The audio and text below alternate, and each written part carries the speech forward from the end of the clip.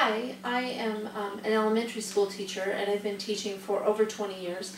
And in those 20 years, I've probably taught more than 1,000 children.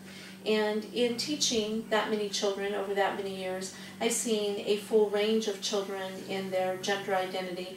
And far and away, most of the children fall under what I would consider pretty typical range. There's boys who are very, very boy-like, and there are girls who are very princessy, girl-like, and then there are girls who kind of present more like a tomboy or a little more rough and tumble, and boys who present a little more sensitive or a little more artistic. But all of that is seen very in the normal range, and children both being socialized but also finding their own way and their own path and their own gender identity along a fairly common spectrum.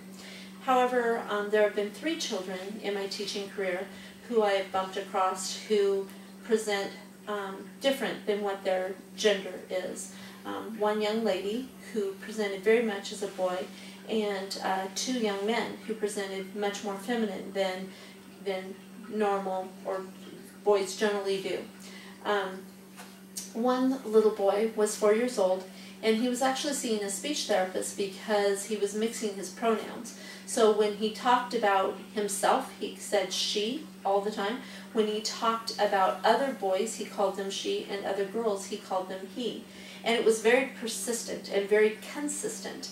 I taught him in a 4-year-old preschool classroom, and we had all the developmental stations and centers, and his favorite center was the playhouse, and he always wanted to be the mom, and he always dressed up with the feminine clothes.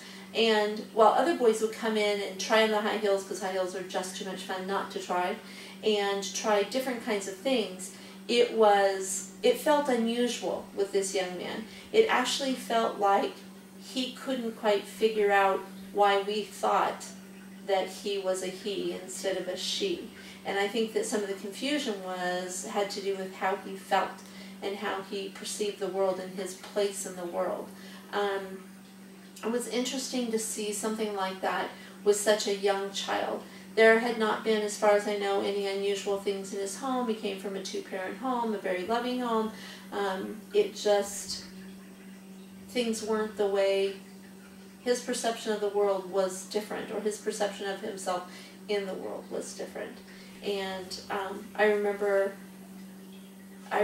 just watching him and being very curious about what that meant and how that would play out for him over time. Unfortunately, he's a student that I didn't get to see past that year, so I don't know further along how that played out for him. But it's just something that kind of sticks with you because it was so different than the majority of children that I had seen. I give my permission to have this printed online as part of the Gender Stories project.